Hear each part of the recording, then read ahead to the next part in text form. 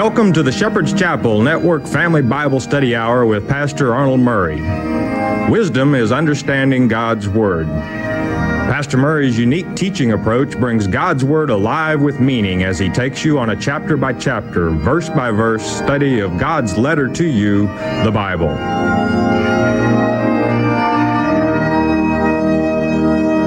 And now here is Pastor Arnold Murray. Good day to you. God bless you. Say welcome to the Shepherd's Chapel. Welcome to this family Bible study hour. We're ready to get back in our Father's Word. Let's hit the ground running here. What do you say? Deuteronomy chapter 11, we covered the first verse, and don't forget it. It said, therefore thou shalt love, I repeat, love the Lord thy God. That's what he wants from you. He declared it in the last lecture, in his requirements of you.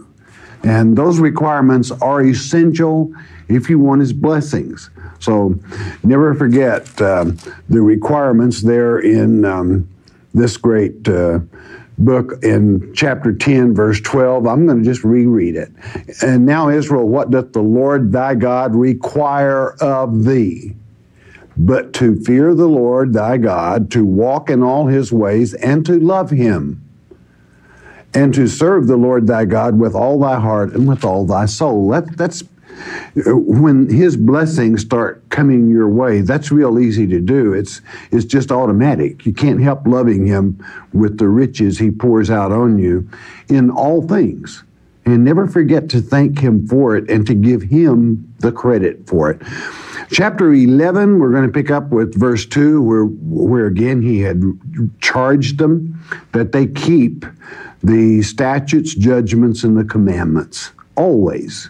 Not just for a while, always. We pick it up with verse 2, a word of wisdom in Jesus' name, and here we go. 11:2 reads, and know ye this day, for I speak not with your children which have not known, and which have not seen the chastisement of the Lord your God, his greatness, his mighty hand, in his stretched out arm. He said, I'm talking to you older people, not the children that were born while you were wandering in the wilderness, that were not able to see all the things that he's about to reiterate here. Verse 3, and his miracles and his acts.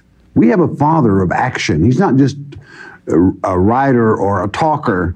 He has acts also, which he did in the midst of Egypt unto Pharaoh, the king of Egypt, and unto all his land. You've seen an example there of God's love for his children. And many might say, well, what about Pharaoh? Well, God discusses that in Romans chapter 9, when he talks about souls he chooses to intercede in their lives. And he says, I'm the potter. I'll do what I want with the clay. All right? So even in this, he was teaching the Egyptians that he was God, not those little things they had standing on every corner. Verse 4. And what he did unto the army of Egypt, unto their horses, and to their chariots, how he made the water of the Red Sea to overflow them as they pursued after you, and how the Lord had destroyed them unto this day. He said, I want you to look back on these marvelous things that your Father has done for you. Now, beloved, don't cut yourself out from that. Don't separate yourself from those miracles, because God did that for you also. These things happened as an example, as it's written in 1 Corinthians 10:10, whereby you would know that our Father is with us even to the end, always. Verse 5, and what he did unto you in the wilderness until you came into this place. He fed them in that desert. He provided for them, gave them water, and so forth. Just like he was a shepherd, the great shepherd, looking over the sheep wandering in the desert. 6.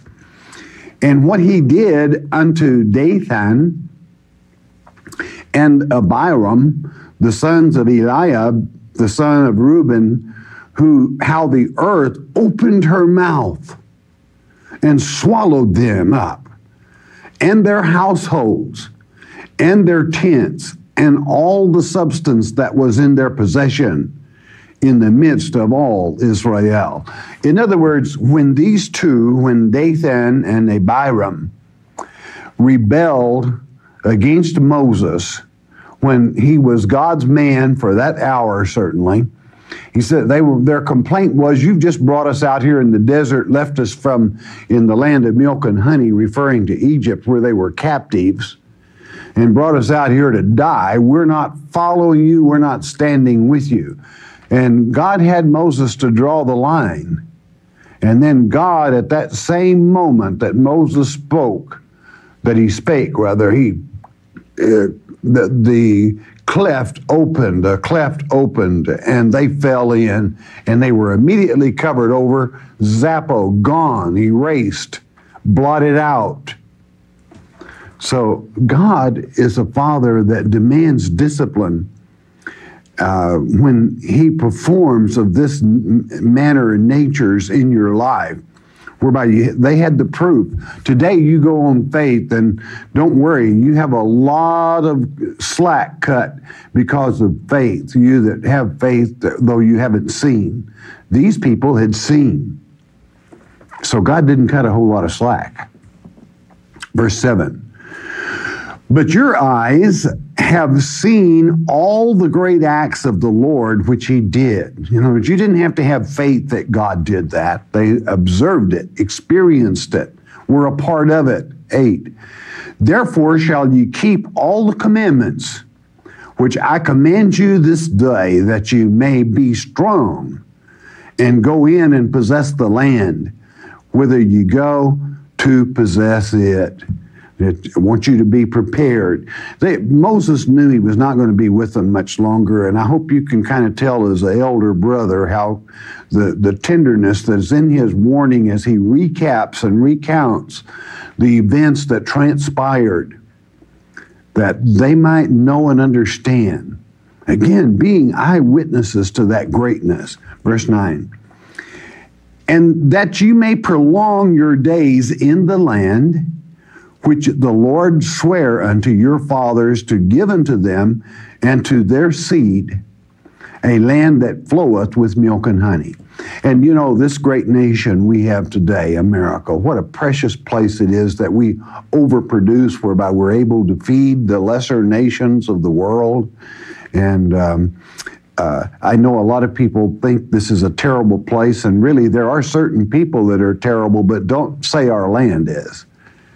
God blesses this. Take a coin out of your pocket. What does it say? In God we trust.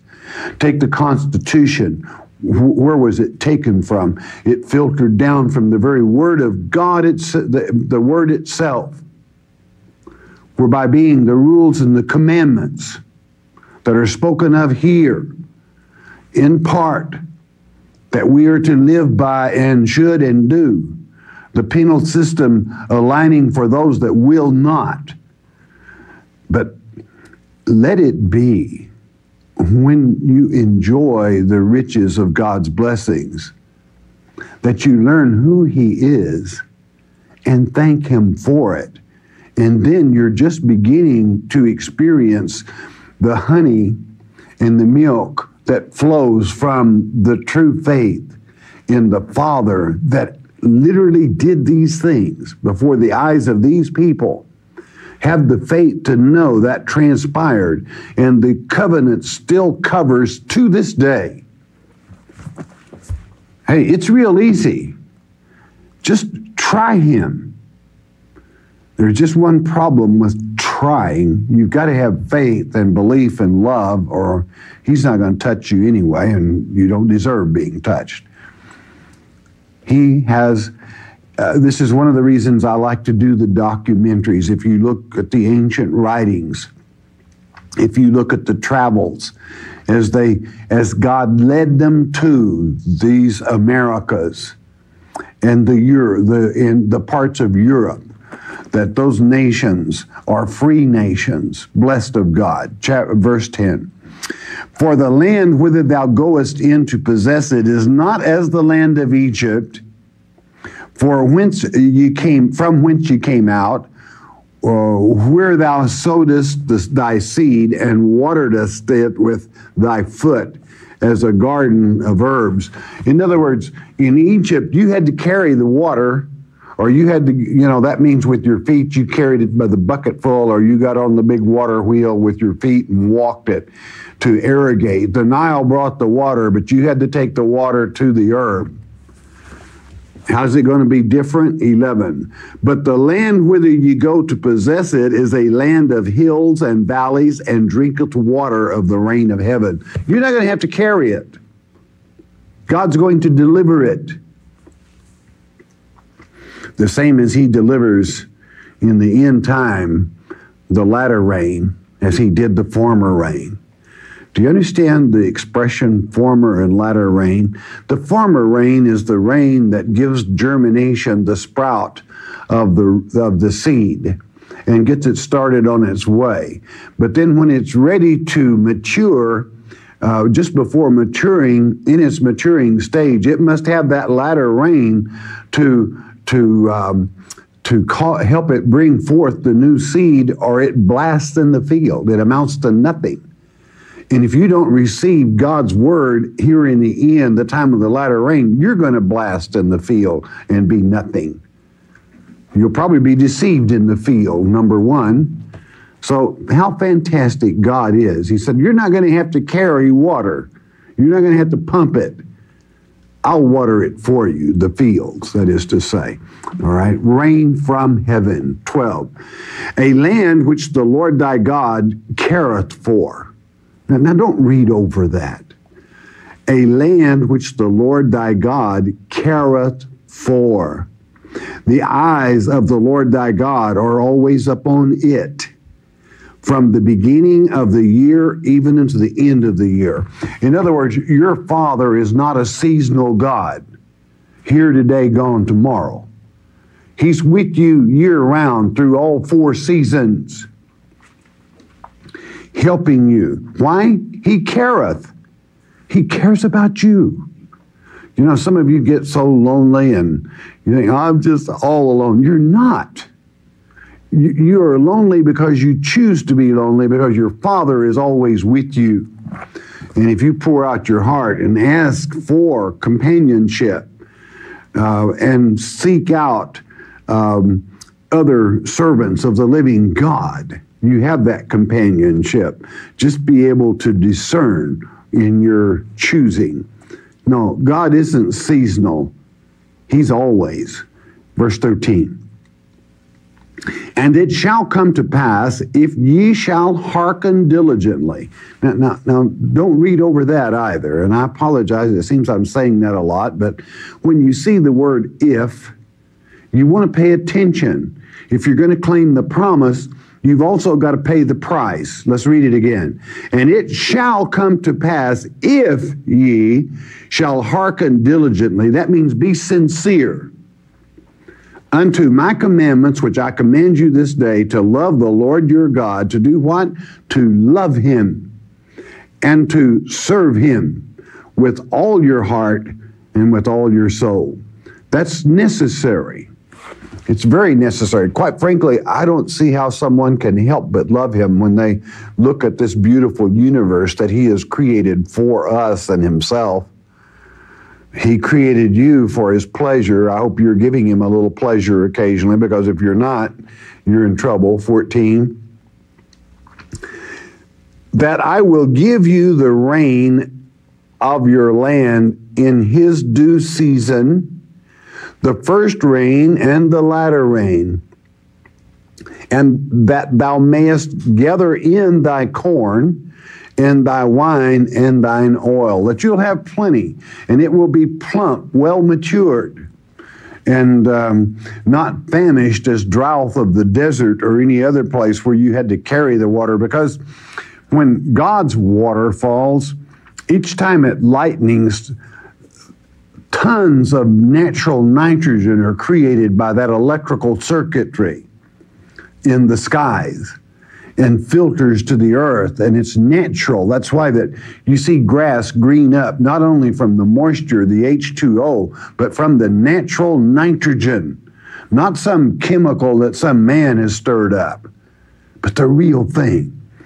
And never forget where the fountain flows of the living water and who the living water is, because you must apply that in a spiritual sense to reap the full reward and understanding and the depth that your Father communicates in the spiritual language in that particular verse. Do you want lots of corn? Do you want lots of wine? Do you want lots of oil? Those were the staples that was the necessities of life. The oil was cooked with, used for medicinal purposes. It was used as the anointing oil of our people. Naturally, it's talking about olive oil. And of course, the wine would later be symbolized of Christ's own blood, because wine going through the stage of fermentation cast off all the trash, and it is the pure fruit of the vine, meaning Christ is pure. Verse 15, and I will send grass in thy fields for thy cattle, that thou mayest eat and be full. That's neat, right? 16, take heed to yourselves that your heart be not deceived, and ye turn aside and serve other gods and worship them. Don't let some man in his tradition, some false doctrine or denomination come in and pump you full of lies and fairy tales, rather than sticking to God's word chapter by chapter and verse by verse, whereby you miss the blessings of God. You can be robbed if you're not careful.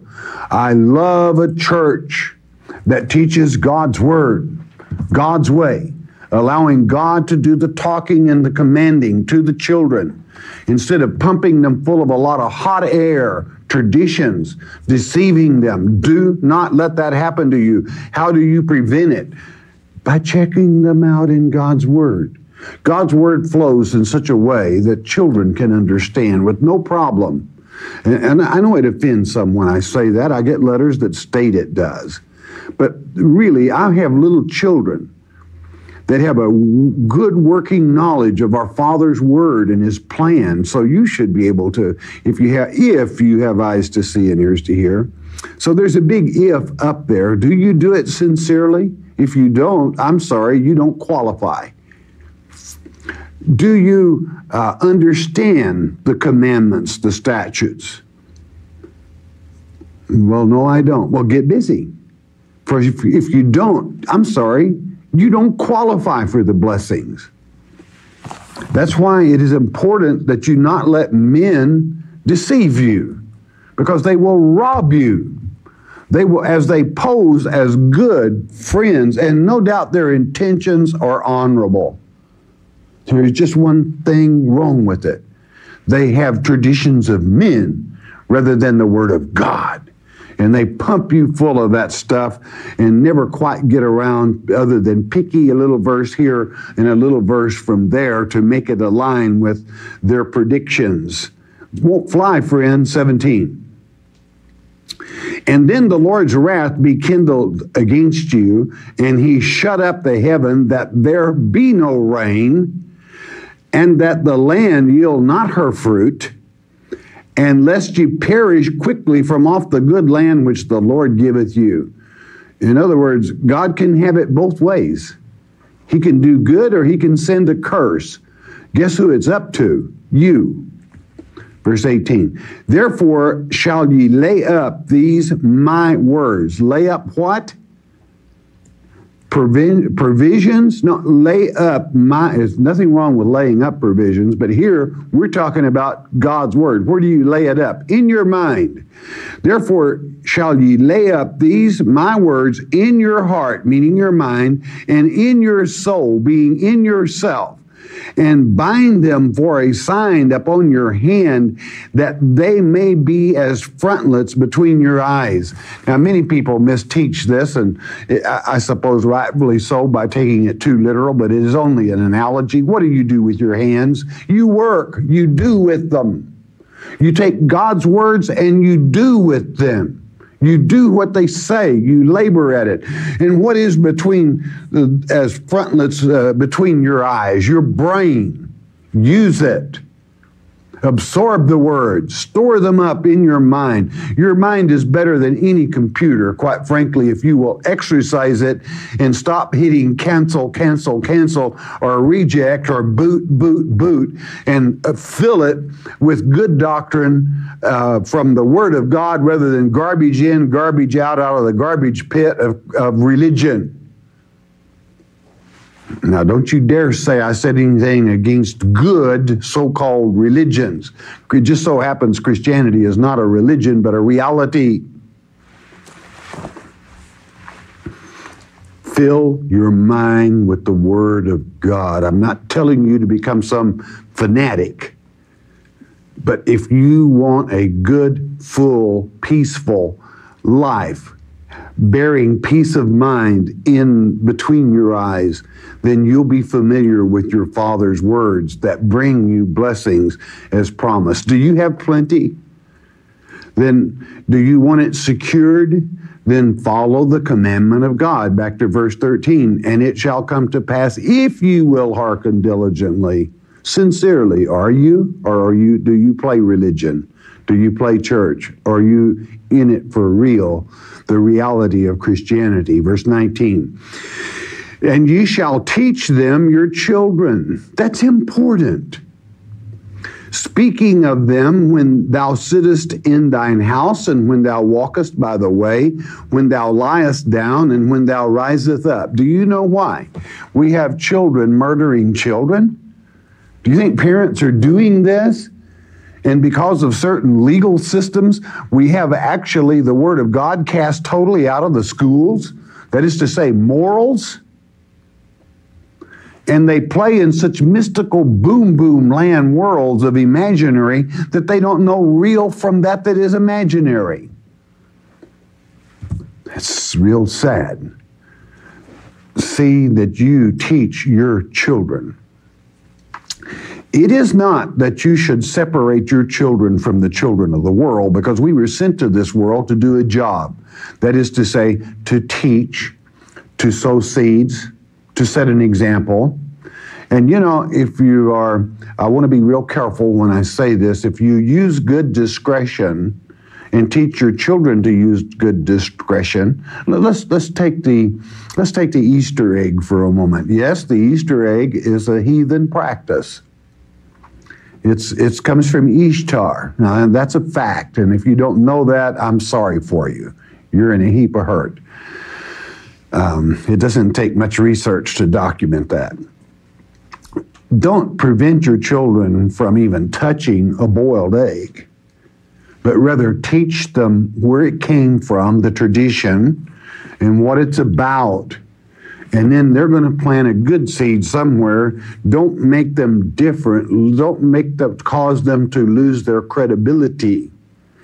You understand what I'm saying. A word to the wise is sufficient. The others, it doesn't matter that much. Verse 20 for this time. If you don't understand what I just said, put it on a shelf. It'll be fine. Verse 20. And thou shalt write them upon the doorpost of thine house and upon thy gates. You know, when you learn spiritual discernment, you know, I can walk on a piece of property, I can see the door, I can see the yard, I can see the people, and I can pretty well tell you if they are Christian or not. Am I closing out other people? No, there are good people all over the world. They're all children of God. But I'm saying the mark of Christianity doesn't need a lettered sign.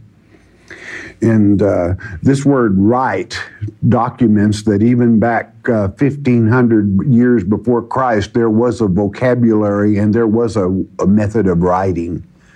And this is one of the reasons that in epigraphy that I so love to chase the old hills and the streams whereby the ancient writings that are some of them found quite ancient, even in this new world, so to speak, new world.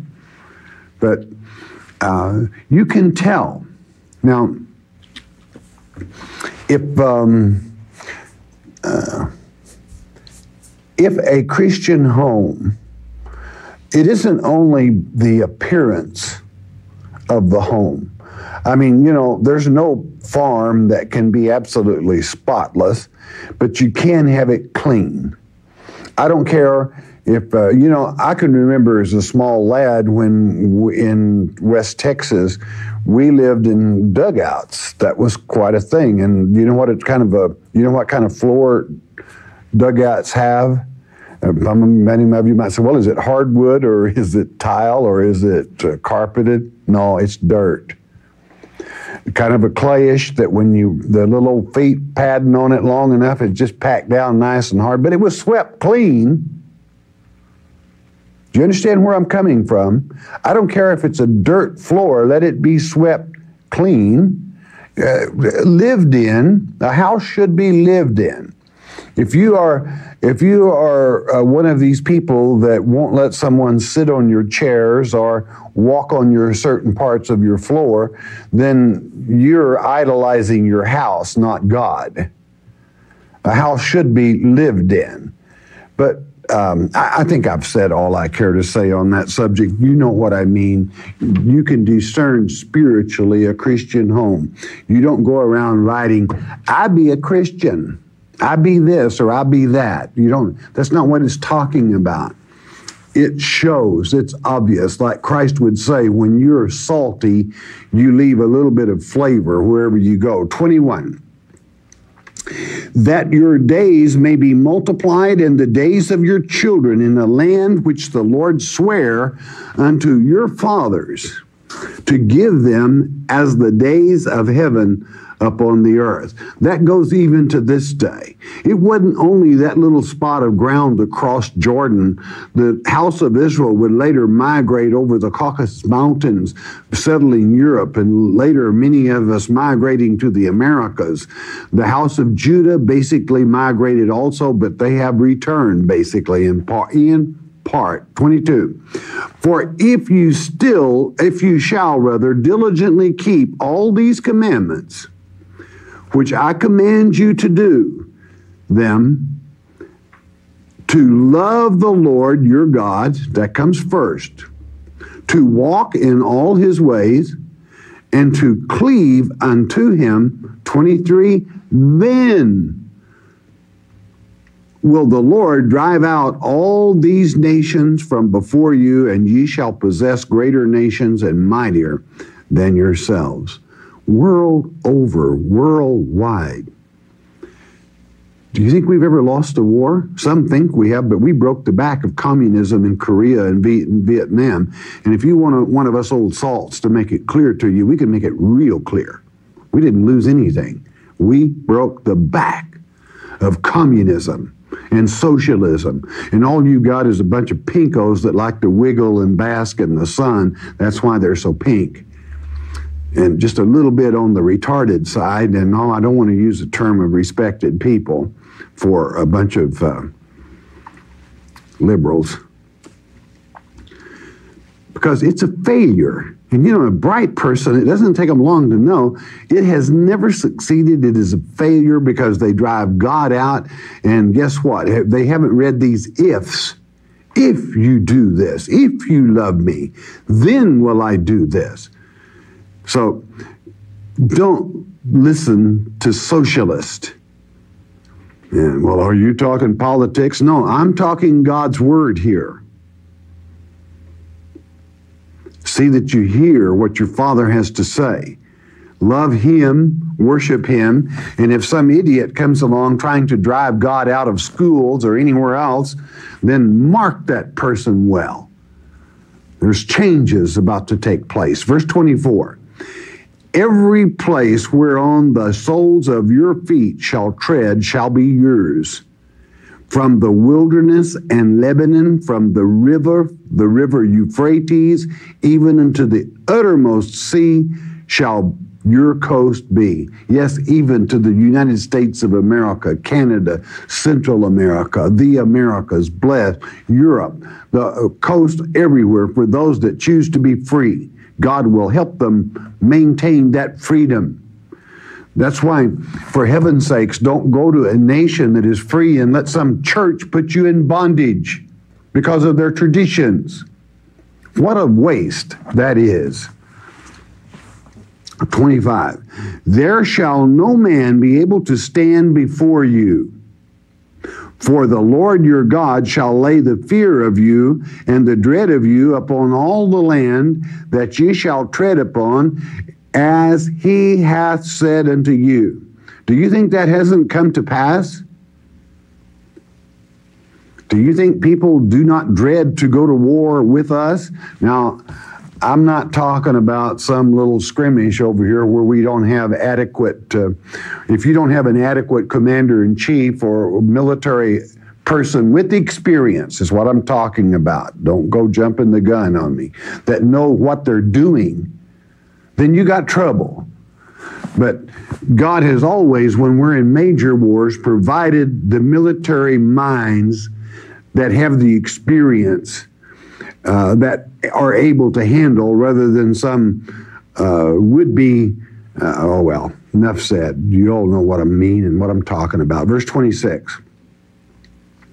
Behold, I set before you this day a blessing and a curse. It still stands to this day. God has set before you a blessing and a curse. Which would you rather have? It's up to you. He gives you the choice, the blessing or the curse. 27.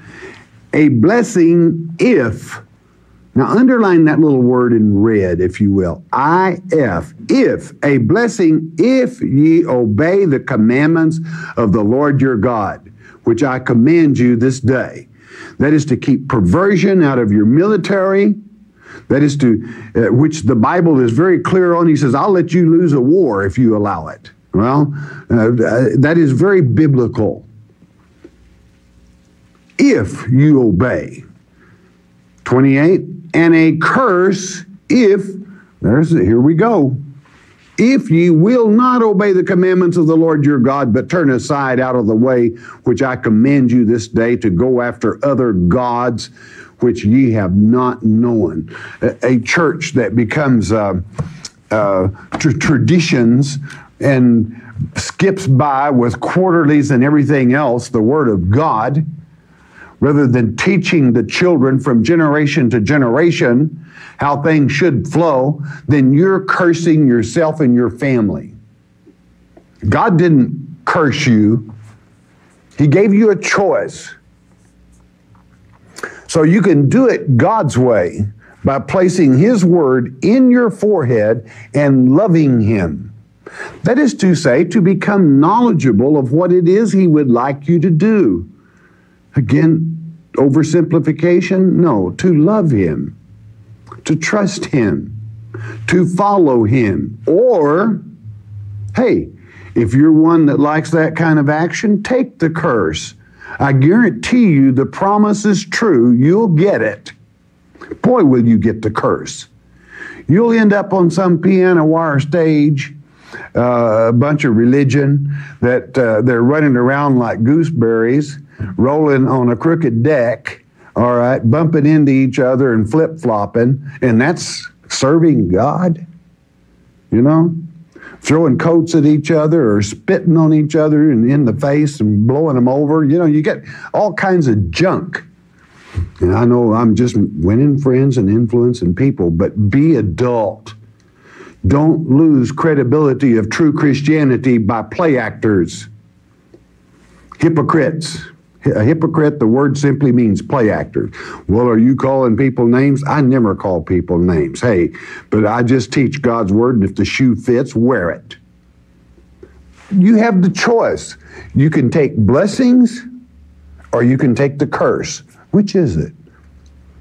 I wish you happiness in God's blessings, for a wise person would never choose the curse. Take your Father's word, put it in your mind, and don't let silly ways of traditions pull you to one side. Don't play church. Sincerely, that was the condition.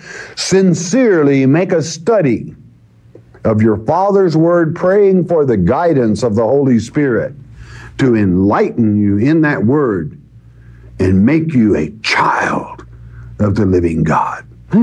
The choice is yours. Don't ever blame anyone else for it. You have the choice. He said it before you. Choose this day. Don't be like Dathan, that the earth opened and swallowed. Gone. One day too late. And I'm not putting any pressure on anybody. It's just whatever you choose for life. You make your bed. Hey, have a good night's rest. All right, bless your heart. You listen a moment, won't you please? Free introductory package. Say, this is something we would like to offer for a one-time gift to all the new folk that study with us. This introductory package gives you a monthly newsletter, which means each month you will receive a newsletter with a Bible study on it. Hey, raising funds? No way. We're not beggars. We're Bible teachers. That's what it consists of. A tape catalog that will give you all the topics that are covered. And the Mark of the Beast tape. What is this Mark of the Beast? Is it really on your forehead? No, Satan's considerably more intelligent than that. It's in your forehead, which is to say, in your mind. Have you been deceived? This is a free offer to you, one time to each new student. Say, find out what's really happening and what the story is on the Mark of the Beast.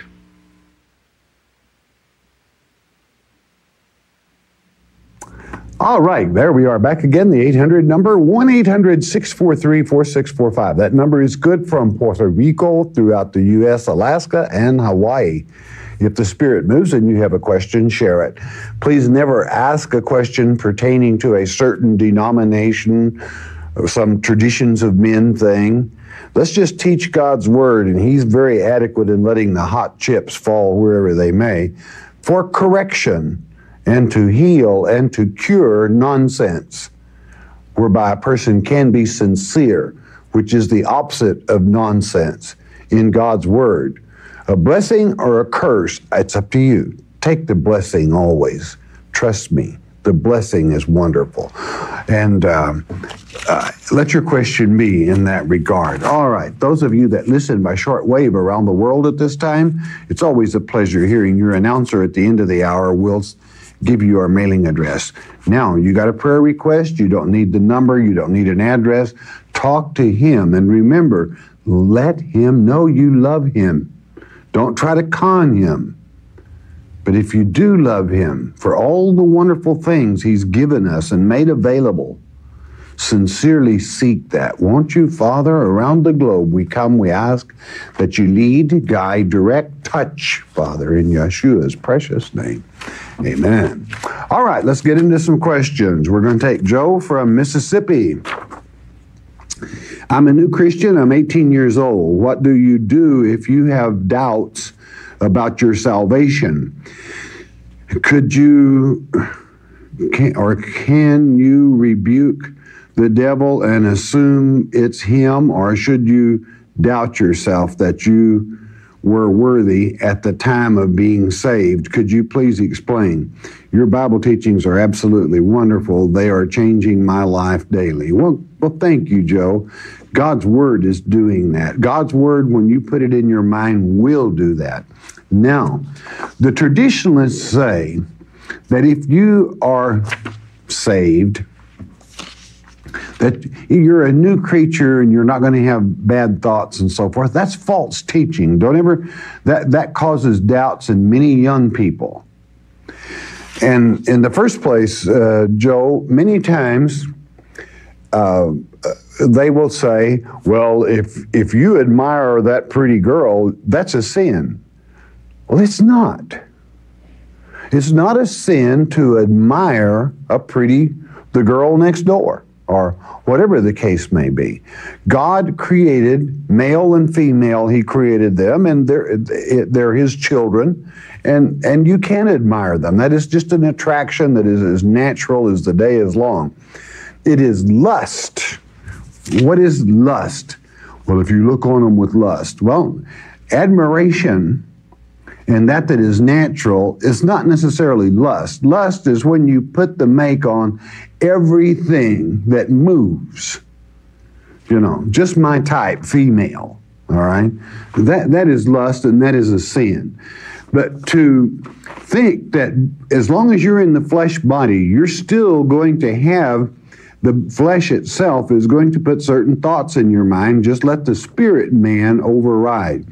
The reason I'm saying this is some of these so-called Fruit Loops churches that would tell you you'll never have another bad thought causes a young person, such as yourself, Joe, to say, well, I couldn't be saved because I still admire the girl next door.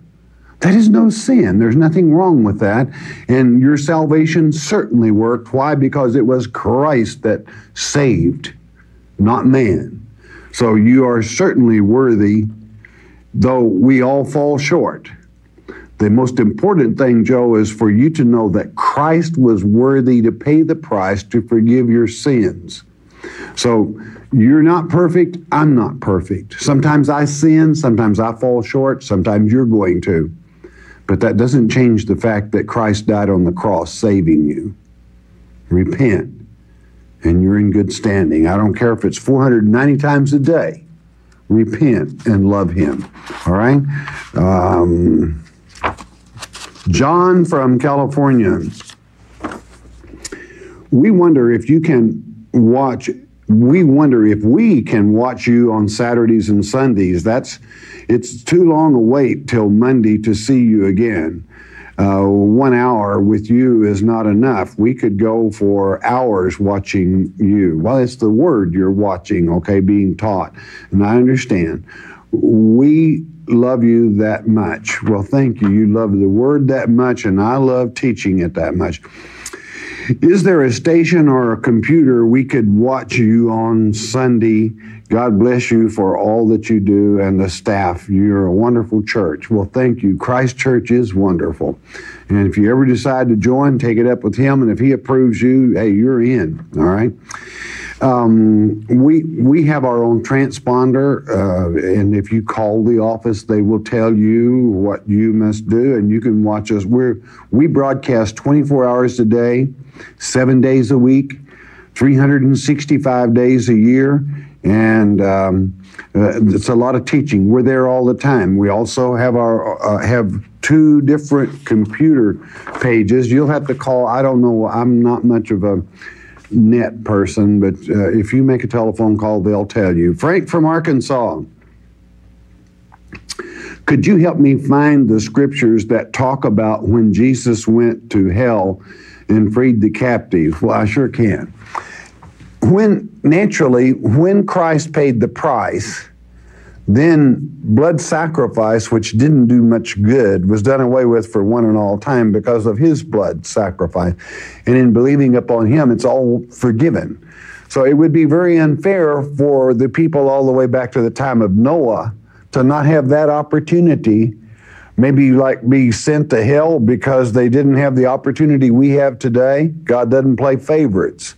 So He sent Christ to paradise, as it is written in 1 Peter, or hell if you prefer. 1 Peter chapter 3, verses 18 and 19 speak of He going back to that time.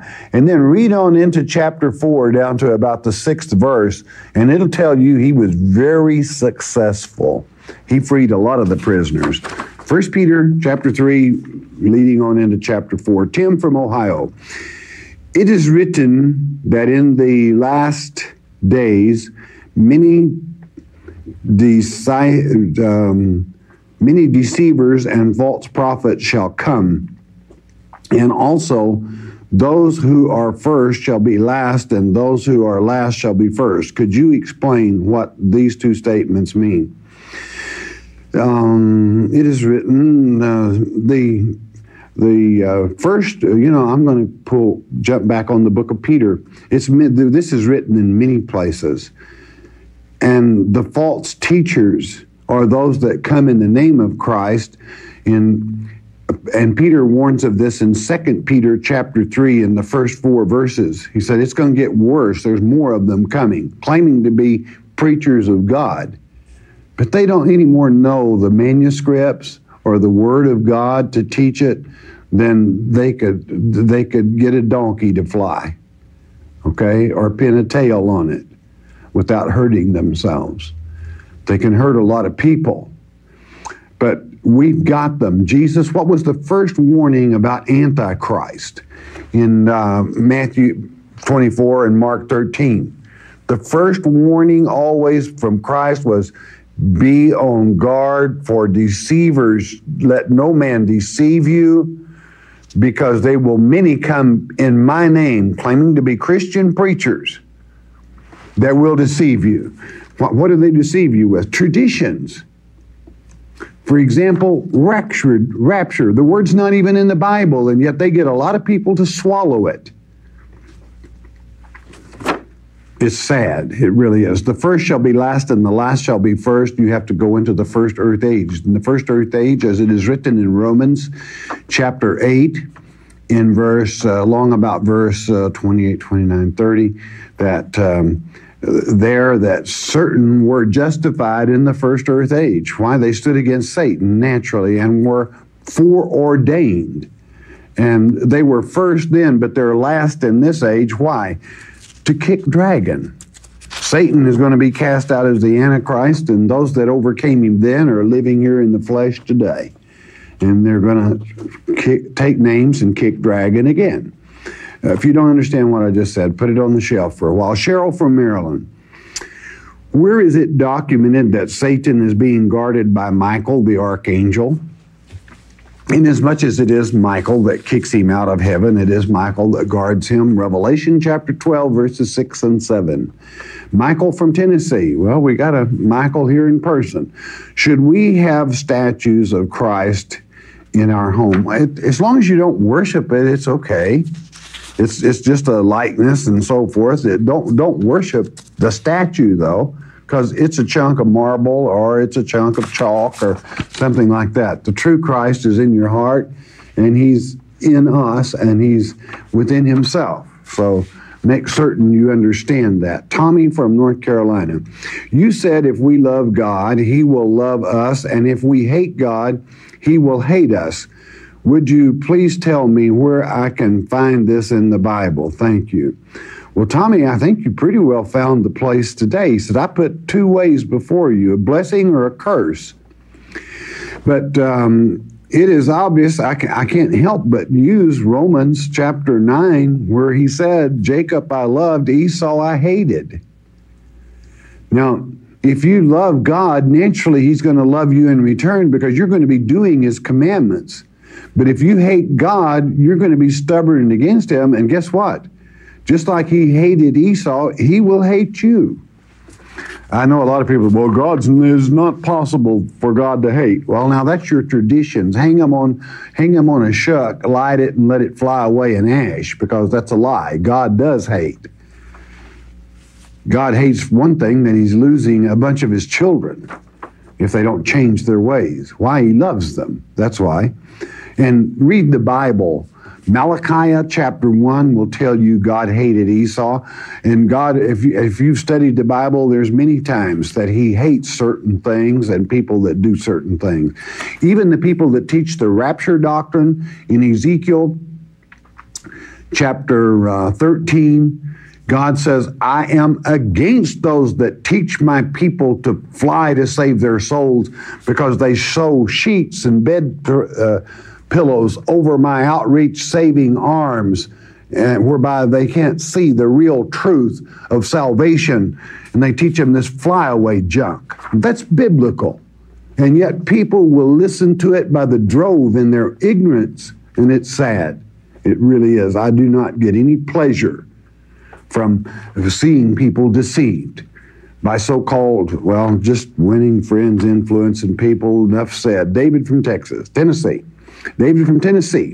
What is the significance of 5 stones in the David and Goliath story? Well, it really wasn't a story. It was an actual happening, okay? Let's just get that straight. I know what you're saying, but it's not just a fictional story. It happened. The 5 smooth stones, 5 is always symbolic of grace, meaning God's love. And Jesus would say, out of the mouths of babes comes this truth. And he was talking, that word babe meant little David, if you trace it to it. And David's words to Goliath are the most saving words you can read from God's scriptures. For it shows you that lad, and just a lad, knew that God's promise that he would let no man stand before us, not even Goliath. And those words came from David's mouth to Goliath. Hey, he did some real strong preaching that day. If you've never read it, you should. I have a tape titled Out of the Mouths of Babes or something to that effect. Read it for yourself. Marie Lou from California. In Genesis it says, let us create man in our image. Who is God talking to when he says us and our, and where does it say the angels were created in God's image? Well, that's family, number one. The word in the Hebrew, I think will be the best way to answer this, is Elohim. That's God and his children. Mary Lou, where did you come from? Well, I came from God. Well, of course you did. Well, then you were with him, right? And do you know something? That's what born from above, which is the correct terminology rather than born again. The Greek is very specific. It's born from above, from God, looking just like you look there, here. That's being born again. Born of water means of the bag of waters. Because you see, the sin of the fallen angels were they chose not to be born to woman, but to seduce women. And that's why we had the flood in the first place. Okay, I hope that helps you. He was talking to his children. That's why that when Christ himself was born of woman, he was in the image of God. If you've seen the Son, you've seen the Father. It's very simple. Okay, don't let religious people confuse you about it. Read it from God's Word. Check it out. Vanna from California. How is a person saved? Also, I would like to know the meaning of the word calmly, as is in Psalms 33:1. I always thought it meant the same as homely, meaning that Jesus was somewhat ugly. It's nave in the Hebrew tongue, and it means suitable or beautiful. The Hebrew is very specific. Nave. It's almost like not like the sacred name, but it sounds like it to the English tongue. Yahweh, Nave, Naveh. And it means suitable or beautiful. I hope that helps you. Linda from Texas. Question, God didn't create evil, so how did Satan become prideful and desired to be God and become evil? Since evil wasn't created and it didn't exist, how did Satan get that way in the first place? Is there a tape on this subject? Well, I'm sure I have one, and I can't think of one just offhand, but it's this simple. God gave man, his children, angels, all. If you want to call them angels, fine. Satan happened to be a cherub. He had to give us free will, or he could not have received the thing he wanted most. That's love. And this is something people overlook so often.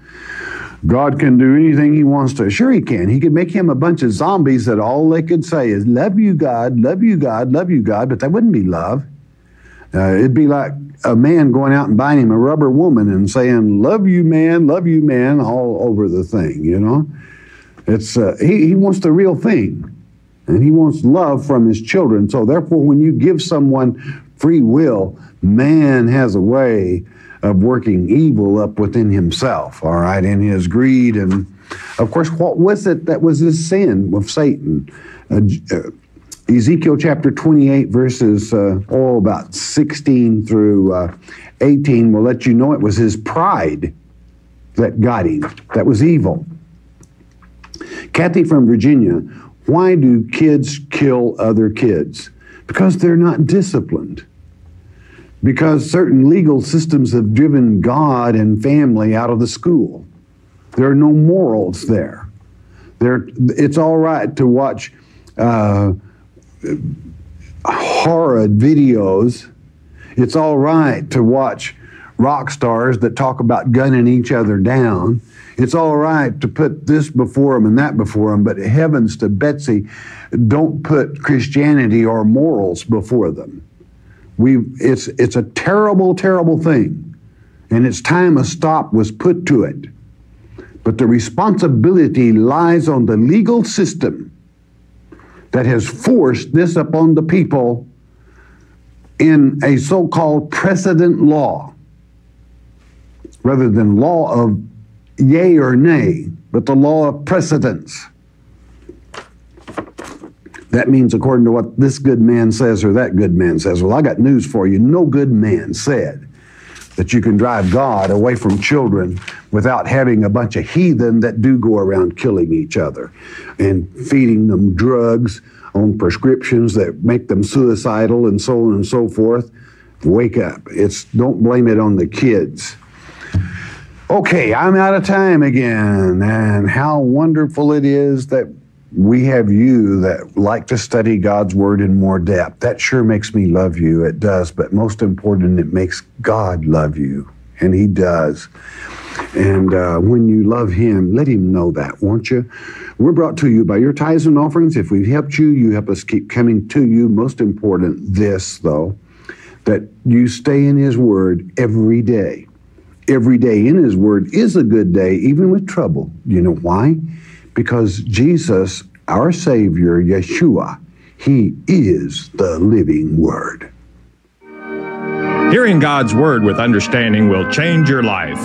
We hope you have enjoyed studying God's Word here on the Shepherd's Chapel Family Bible Study Hour with Pastor Arnold Murray. If you would like to receive more information concerning Shepherd's Chapel, you may request our free introductory offer. Our introductory offer contains the Mark of the Beast audio tape, our monthly newsletter with a written Bible study, a tape catalog, and a list of written reference works available through Shepherd's Chapel. To request our free introductory offer by telephone, call 800-643-4645 24 hours a day. You may also request our introductory offer by writing to Shepherd's Chapel, Post Office Box 416, Gravette, Arkansas 72736. Once again, that's Shepherd's Chapel, Post Office Box 416, Gravette, Arkansas 72736. We invite you to join us for the next in-depth Bible study each weekday at this same time. Thank you for watching today's program, and God bless you.